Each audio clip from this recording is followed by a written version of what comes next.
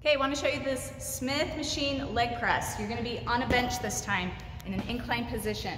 When you get on this bench, make sure your hips are just a little bit in front of this bar when you're sitting. Lay back, stick those feet up on the bar.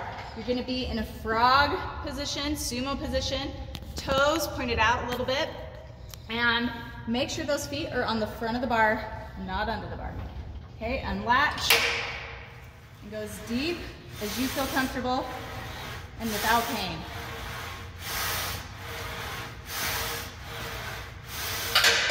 Latch it up, that's your leg press.